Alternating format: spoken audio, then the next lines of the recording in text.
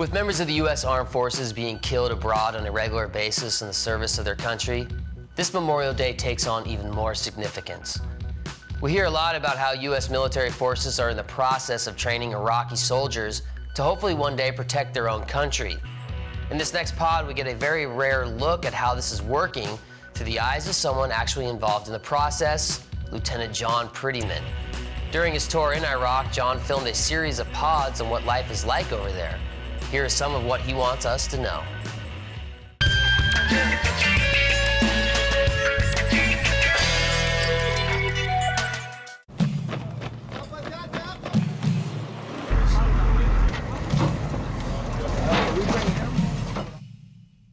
I'm Captain John Prettyman. I spent the last 5 years of my life serving in the United States Army. 2 of those years I spent in Iraq, and I just happened to bring my video camera along and captured what goes on for a year in Iraq. We're supposed to have 174 soldiers that we start instilling discipline in effective 09 this morning.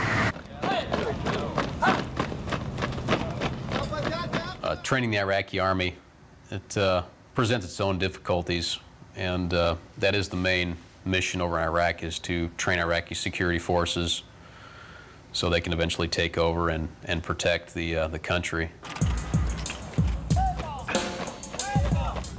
Iraqi Army is a diverse group of individuals. A lot of them had prior military experience with Saddam's regime.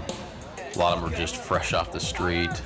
And believe it or not, there's a lot more that want to come and volunteer. There's no shortage in numbers that want to join the Iraqi Army.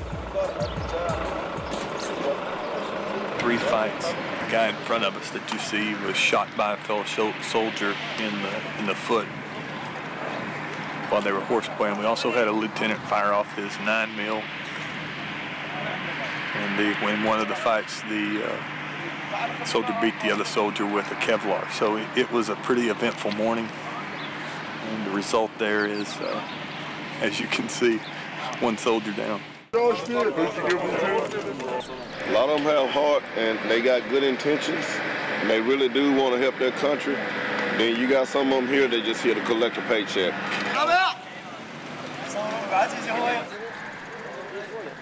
The first time I was out there, I think it took 2 hours just to get accountability of all the soldiers that were there. We got our company back on Monday. Today is Thursday, so yesterday was Sense Dividum's day. I was missing 43 soldiers and 11 AKs, 2 RPKs that we initially found. So we're in the process of doing our Sense Dividums and initiating a property book accountability for all their equipment. That's part of what we're doing today. And then gone from that, all the usual things we do in the United States Army, we've been trying to do with the Iraqi Army. This is the best living quarters on the post. The improvements here are beds, so let's go in and take a look.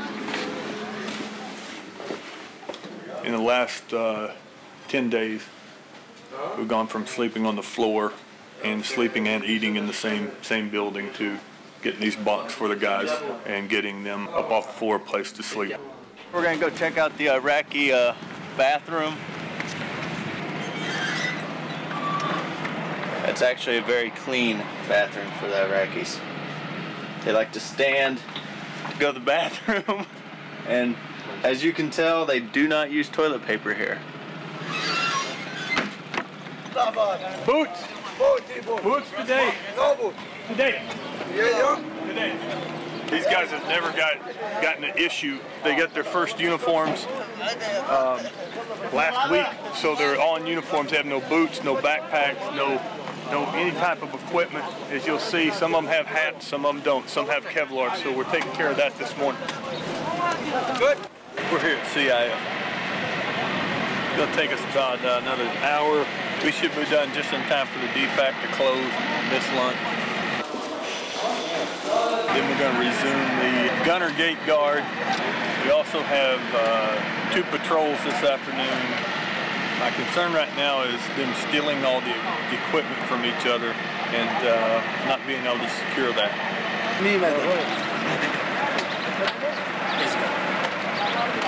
broke the camera?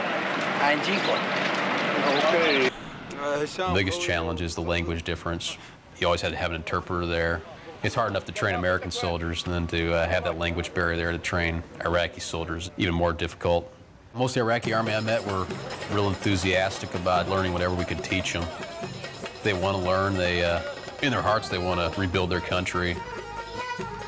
The state of the Iraqi army right now, it's going to take a little longer to get to a point where they can run their own country. If everything goes as planned, I'd say 5 years to get to a point where we can start moving out and they're self-sufficient to take over.